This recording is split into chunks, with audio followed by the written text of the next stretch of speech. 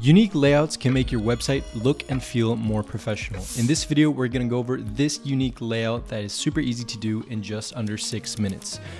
First, we're going to take a look at some examples and see how they did it, and then we're going to dive into Webflow and build it ourselves. Let's get started. So these are the two examples that we're going to go with here. We have orto.com, which has this hero header here with some text, and then they have some images within the text that kind of show some different things about what they're trying to talk about.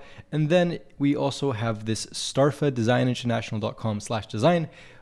Links to everything is going to be in the description, by the way, if you guys want to check it out. But they also have a very similar section here where they have a bunch of text and then images that separate the text blocks. So we're going to take a look at how we can actually do this using a blank Webflow canvas here. So I'm going to go ahead and get started just by creating a simple div block. I'm going to give it a max width of 80 rem just so that we can stay consistent here with some sizing. I'm going to center it using the auto, and I'm just going to push it in the middle, something like 40 rem.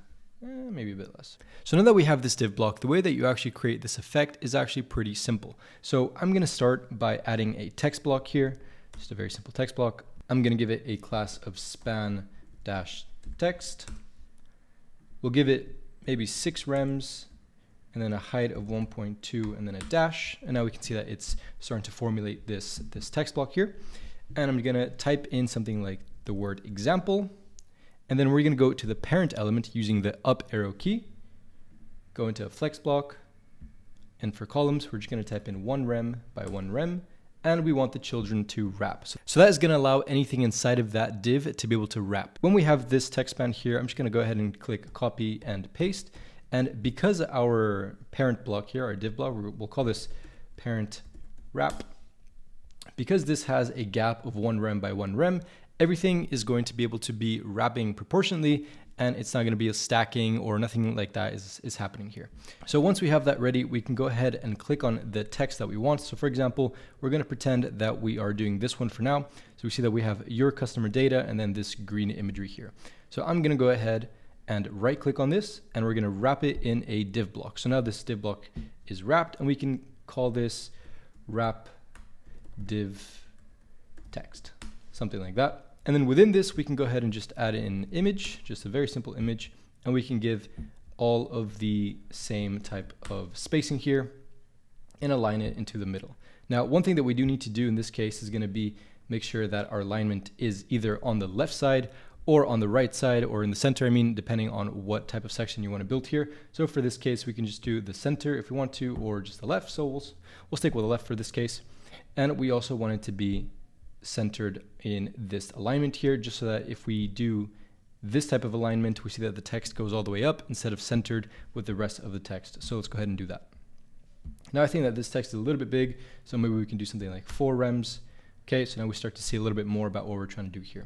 So as we go ahead and copy and paste this span, and maybe we can grab this one and paste it here, we can start to paint a picture of how we could do this on a bigger scale, right?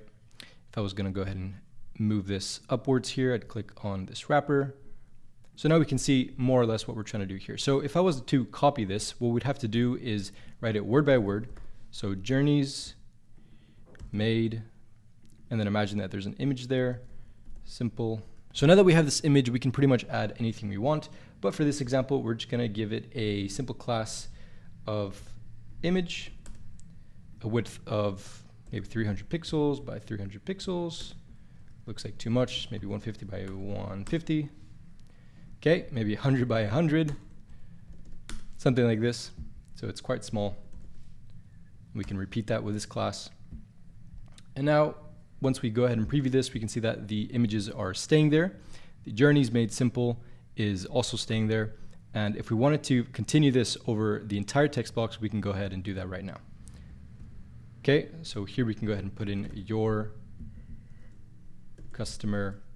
And because these are individual text spans, but they have the same class, if we wanted to give it a different color or bold or something like that, then one thing that we can do is either duplicate the class and give it a complete new name. So for example, this can be our green text span, or we can ignore what I just said right there and give it a combo class. So for example, we're going to call this green. And now we can go ahead and here into the color, click on the green, give it a nice little lemon lime vibe going here. So now we have a it's getting there, you know, it's getting there. So this is a very easy way of building this type of design. If we wanted to go ahead and remove this combo class, we can do that, and we can type in whatever word we want. So we can do example again, or above, or any type of word that we can find within our examples. And if we wanted to go ahead and build the second version here, so we have the centered text, the easiest way to do this is just justify it to the center, make sure that all your text is also centered, and now the text blocks are going to be similar to the examples that we said here. So if I wanted to go ahead and copy this image, give it the same existing class, we can see that we can really start to build this up pretty quickly. So I'm just gonna sci-fi is your, you can also use, you can type in a sentence maybe inside of a text wrap, but the limitation with that is going to be that it's not going to wrap as easily. So it's not going to be wrapping word by word when it reaches the limit of that div block. Now, one thing to keep in mind with this type of design is that it's not commonly used as an H1 or as a hero header. In this case, in our example here, they used it as their hero header, but this is not actually their H1. If we go into the inspect element here, we can see that this is just a simple span and pretty similar example to how we did it. So use this with a grain of salt and try to do it more the way that these guys did it, where it's in the middle of the page, it's a feature section, it's not necessarily the H1, because it's hard to build this with heading elements. So if you guys want to dive into more Webflow tutorials like this one, go ahead and subscribe, leave a like, and comment what you want to see next. Thank you guys so much for watching, and I'll see you on the next one.